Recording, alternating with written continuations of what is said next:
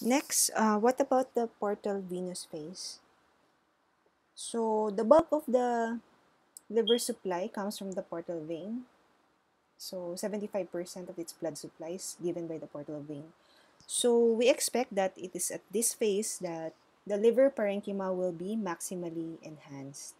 So see here, maximally enhanced compared to the arterial phase.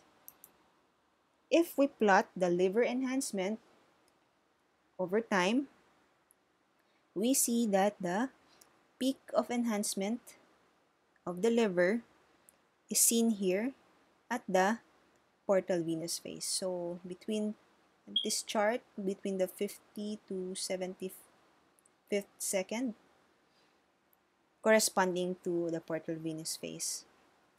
Another way to look at things is that when you have a vascular lesion supplied by the hepatic artery, which is a branch of the aorta, you better look for it in the arterial phase, when the background liver is not yet maximally enhanced.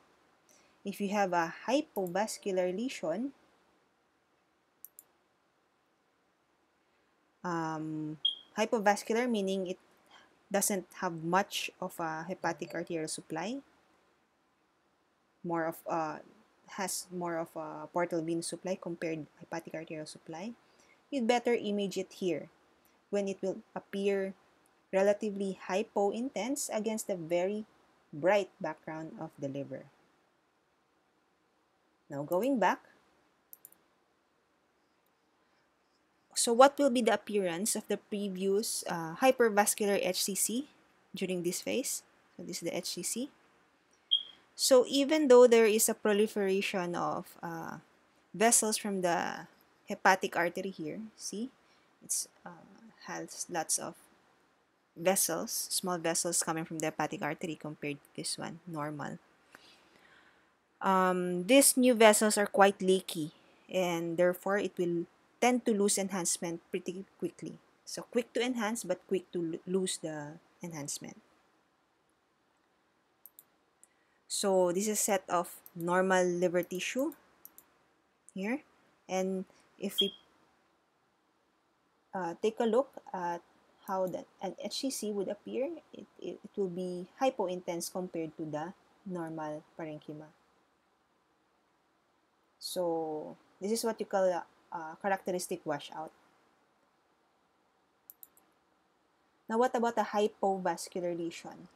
By its name, it does not have a robust hepatic arterial supply. It may have an arterial supply, but not so much compared to its portal venous supply. An example is a hypovascular Mets, and most of hypovascular Mets are hypovascular. See here, it's small, has a small arterial component, but a larger portal vein supply. So again, a normal tissue in the arterial phase would appear like this. And if you add the hypovascular lesion here, it might not not so much as stand out compared to the background, because at this phase, the background or the normal parenchyma is not yet in its maximal enhancement. So during the arterial phase, if you have a hypovascular lesion, we might not see this, or we can possibly miss this lesion. However, if we take a look at the lesion in the background of maximally enhanced parenchyma in the portal venous phase, the lesion would be quite obvious. Very hypo compared to a maximally enhanced parenchyma. Next, we will talk about the hepatobiliary phase.